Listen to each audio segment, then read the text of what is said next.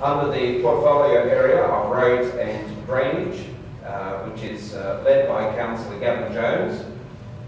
First point is, as mentioned earlier, the key priority of this year's budget is roads. In particular, improvement to our rural road network.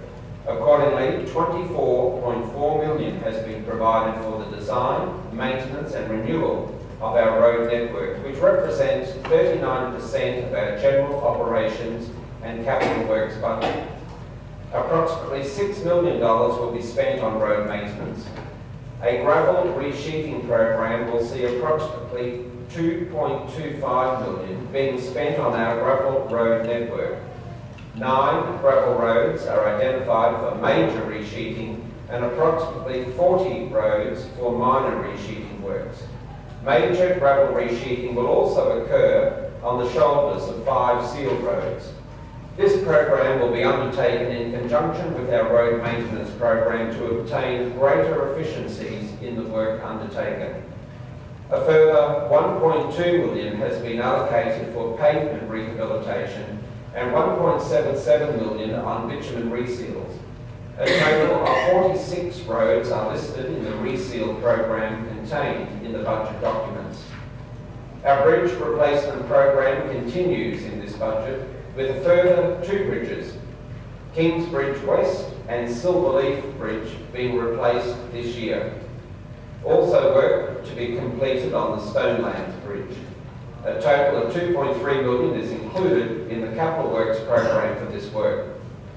The federal government has committed to a significant increase in our Roads to Recovery grant for 2016-17. However, a recent announcement now sees this funding spread over 2 years, 2016-17 and 2017-18. Projects to be undertaken from this funding include drainage and widening on Clark and Swenson Road, Kingaroy, widening of Franks Road, Blackbutt, an upgrade to culverts in Alfred Street, Kingaroy, adjacent to Memorial Park, asphalt surfacing of Council's portion of Drayton Street, Menango, in conjunction with Department of Main Roads work in Drayton Street. With the support of the state government providing 50% funding, $1.893 million has been allocated under the Transport Infrastructure Development Scheme towards the widening and overlay of the Blackbutt Crow's Nest Road and the Cumbia Brooklands Road. Other key projects include $270,000 through Safe ST works at the Geelong School and St John's Lutheran School, Kingaroy. $180,000 has also been included for a footpath upgrade in Haley Street between Youngman and William Street and a cycling path in Alfred Street. Council undertakes work on our main roads on behalf of the Department of Main Roads.